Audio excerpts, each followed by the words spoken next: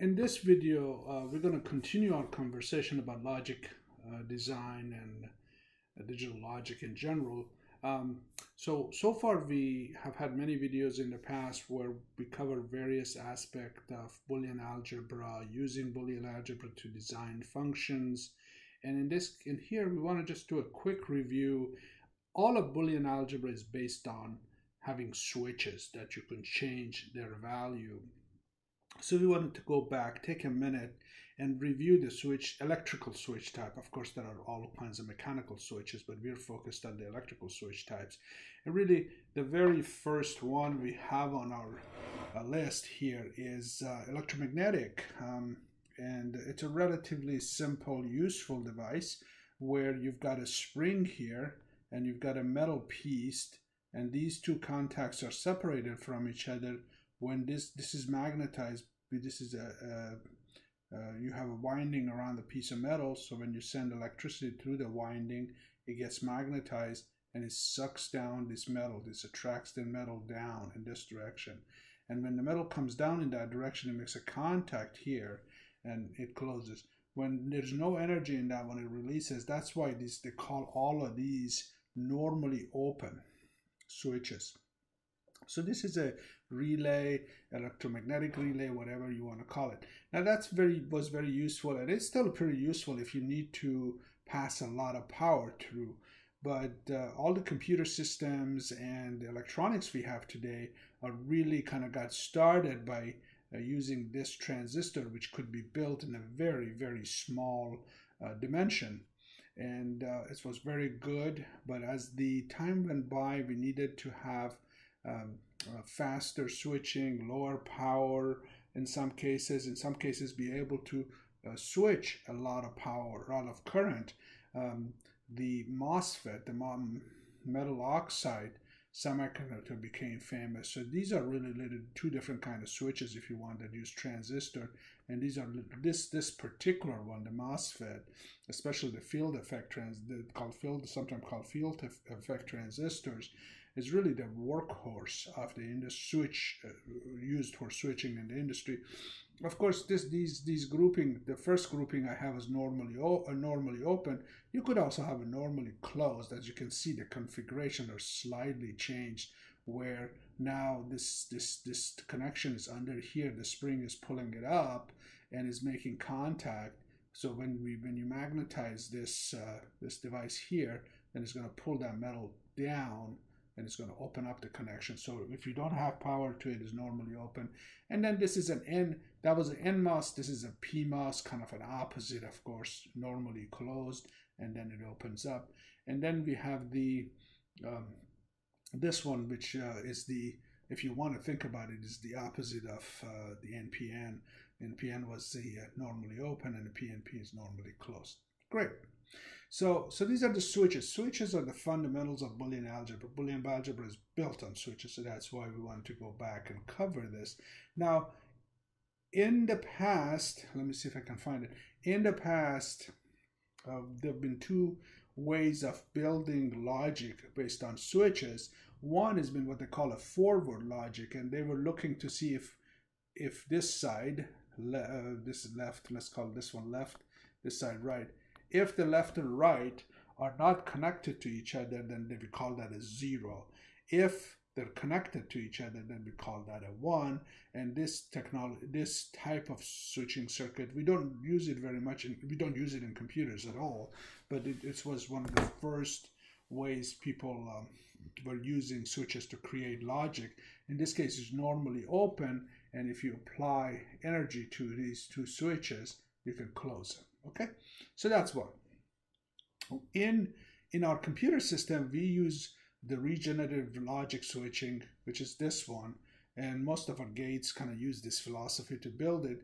Each one of the switches are transistors. In this case, we have normally open, which is either we are using an NPN or we are using an NMOS to build it.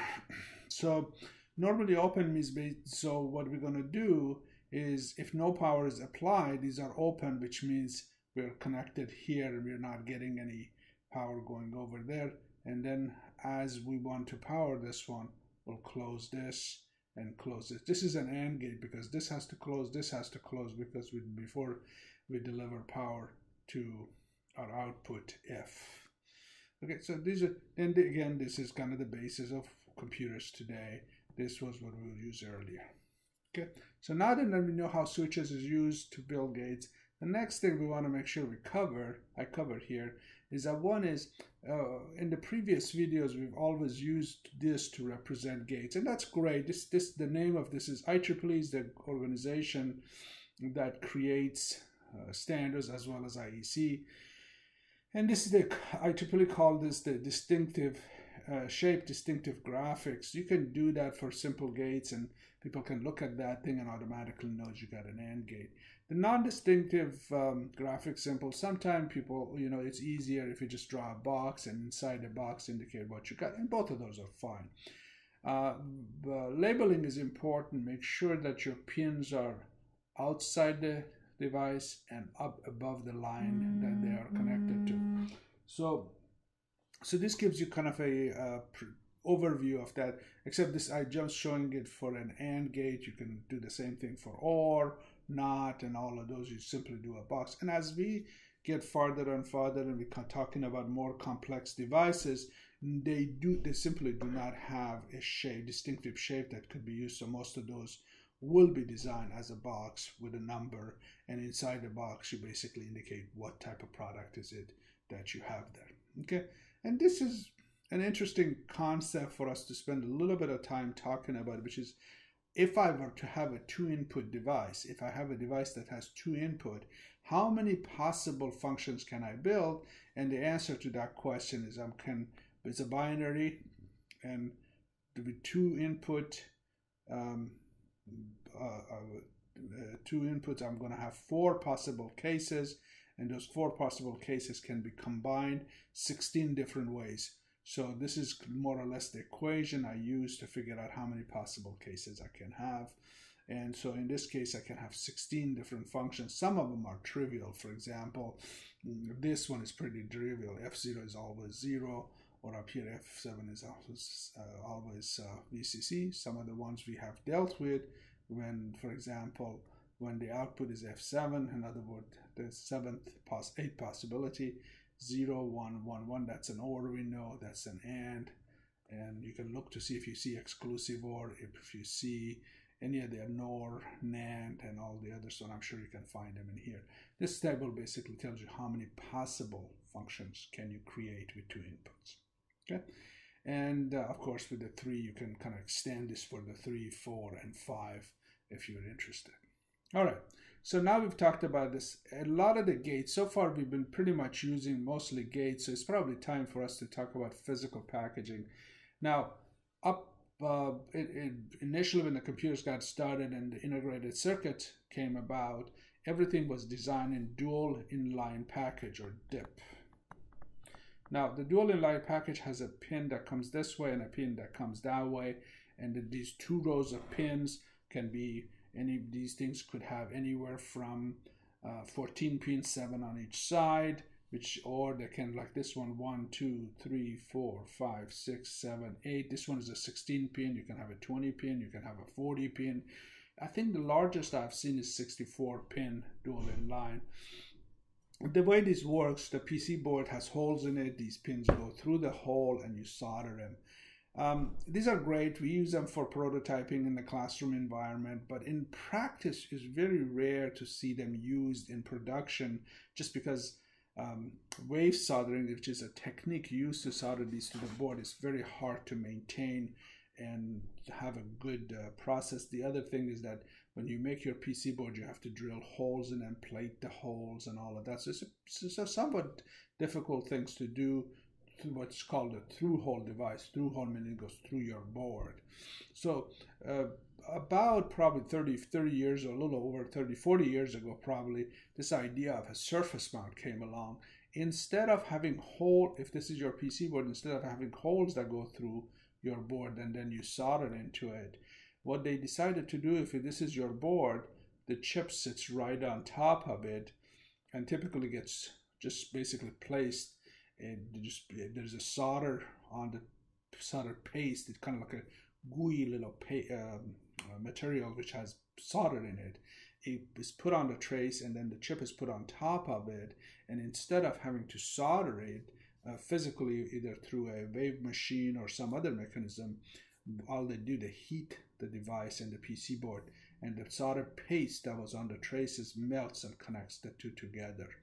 And this is by far the most common way integrated circuits are delivered this day, by far.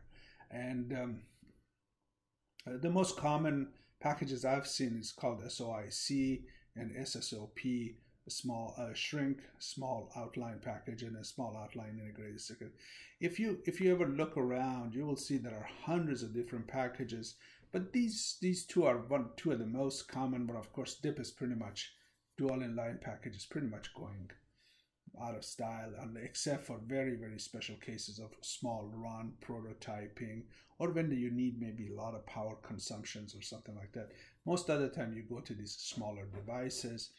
One thing to note though, that these pins, for example, from here to here, typically these are a 1/10 of an inch, or another way to say is 2.5 millimeters.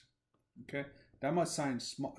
That might sound small to you until you start looking about how far this pins. This pins could be as close as 2 millimeters distance center to center, which is like 10 times smaller than that.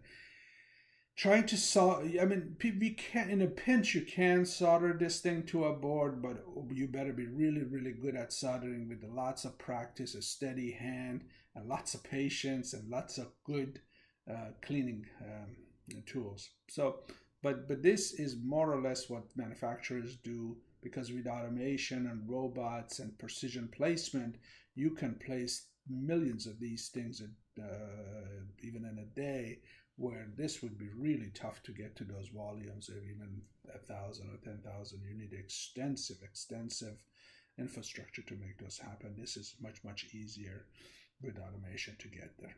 Okay, there are other ones. If you have a very, very large device, then sometimes we go with pin, especially if you need the heat to dissipate, pin grid array. Sometimes it is also called bed of nails.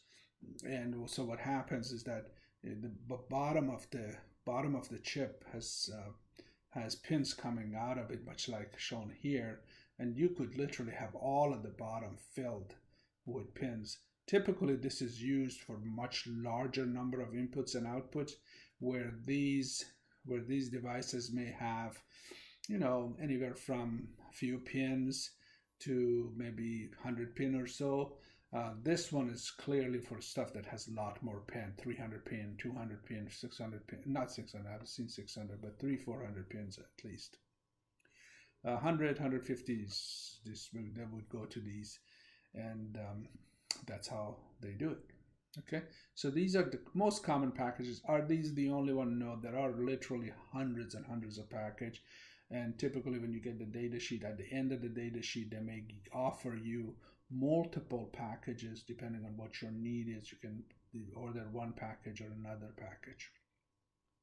So this brings us to the end of a kind of a more or less a smorgasbord of different topics, which we have needed to kind of do a presentation to you at this point. Basically talked about switches, different kind of electrical switches. We talked briefly about different logic, the pass-through logic or the regenerative logic and how they work. A little brief discussion of you have a choice of using shape distinctive graphic for your stuff, or just use a non-shape distinction, basically use a box and number it, and inside the box say what kind of a device you have. We chatted about if you got 2 input, how many possible different functions can you create, and then some conversation about packages. And mainly the main message is that DIP is mostly for prototyping, is small quantity work, and for larger quantity and manufacturing, surface mount is the common one to go. A couple of common packages are SSOP and SSOIP. As I mentioned just briefly, the ratio of the pin distance and sizing is 1 to 10 between these two type of devices. Could be less, but ratio of 1 to 10 is pretty common. And of course, if you got a really, really large number of input, output, and pins that you need, then pin grid or is probably the best approach to it.